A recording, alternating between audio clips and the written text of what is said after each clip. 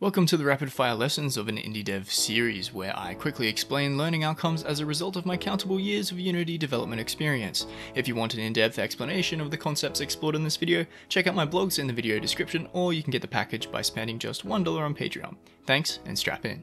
So you've been following tutorials, making small games, and have gained enough confidence to start developing something larger.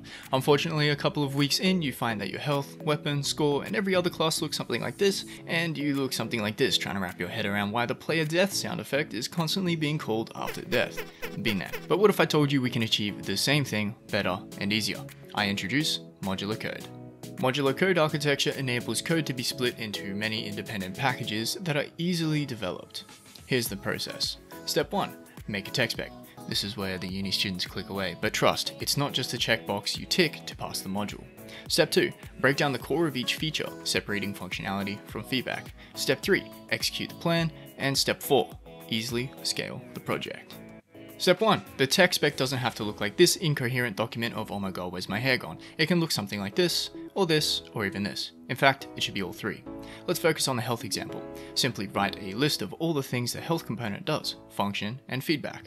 Step 2. Identify the core function of the component. Health is simply a number that represents the progress to the fail state. Shout out to Zach Velli and the Game Dev Field Guide community.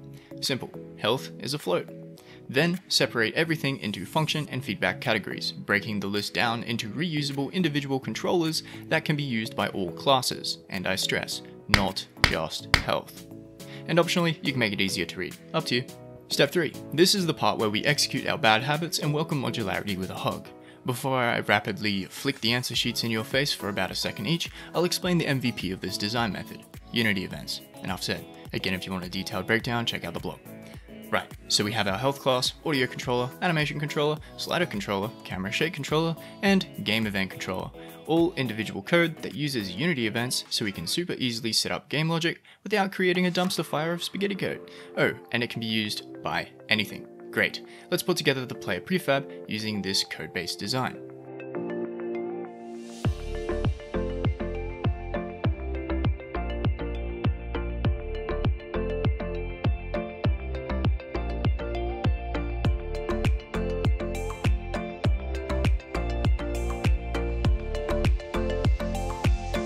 Done.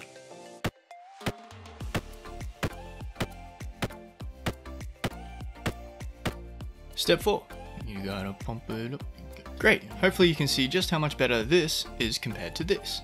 Oh, but Callum, you say, I decided that I wanted to add shields to my enemies.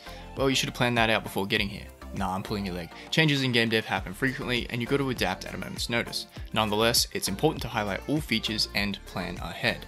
Also, this gives us a chance to improve our modularity further and highlight how it's one of the best design architectures. Let's refactor the class into a normal C# serializable class called stat. Now let's add a health controller mono behavior that uses the stat class as a variable.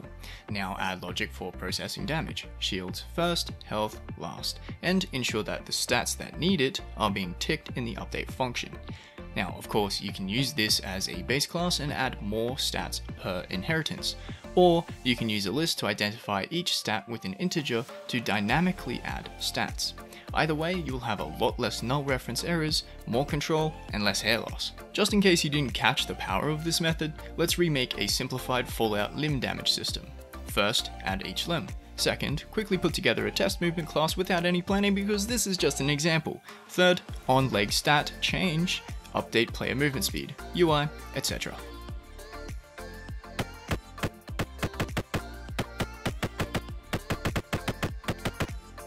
This system could also be used for anything. Maybe you have a Poison Resistance stat where the higher the percent, the less damage taken by poison. The same for magic, radiation, whatever you want to add because we are gods of our own creations that reign supreme.